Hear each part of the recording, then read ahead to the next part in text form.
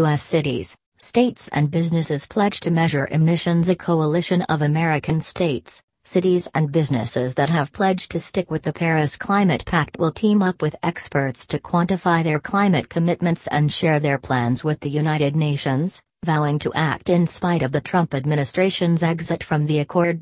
President Trump said last month that the United States would withdraw from the Paris deal, isolating the United States on the world stage. At a Group of 20 summit meeting last week, world leaders agreed to move forward collectively on climate change without the United States, declaring the landmark 2015 pact irreversible. But the American coalition, which now includes 227 cities and counties, 9 states and about 1,650 businesses and investors, are moving to uphold the United States' commitments under the Paris deal.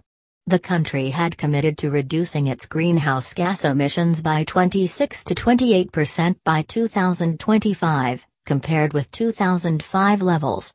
The group, led by Governor Jerry Brown of California and Michael R. Bloomberg, a former New York mayor, plans to work with outside experts to measure the effects of their pledges, and to announce an early tally at a United Nations climate conference this year. The coalition is set to outline the new steps on Wednesday. The American government may have pulled out of the Paris Agreement, but American society remains committed to it, and we will redouble our efforts to achieve its goals, Mr. Bloomberg, a United Nations Special Envoy for Cities and Climate Change, said in a draft statement.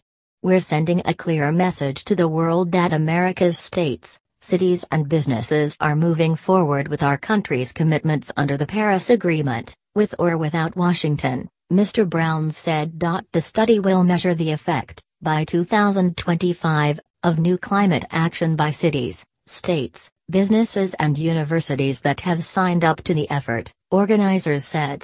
It will also include the effects of climate-friendly policies that are already in effect at local levels, whether or not they are part of the coalition.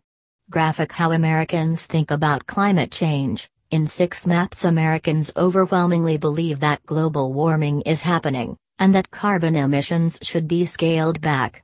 But fewer are sure that it will harm them personally. Open graphic. The analysis, led by the think tanks World Resources Institute and Rocky Mountain Institute, will compare that effect with business-as-usual scenarios, as well as the Obama-era Paris commitment. In a statement, Kelly Love, a White House spokeswoman, said the Trump administration believes in cooperative federalism and therefore are supportive of states and cities making their own choices within their respective borders on climate change policy. Still, it remains unclear whether, absent federal policy, a group of states, cities and businesses can hope to drive down domestic emissions to levels anywhere near the country's previous Paris goals. The effort lacks participation from states like Texas, for example, which accounts for 1/5 of United States energy production. Vehicle emissions standards are set in Washington, even though reining in auto emissions would be critical to reducing the country's carbon footprint. California's authority to set its own car emissions rules does give that state some sway over automakers. Open video feature.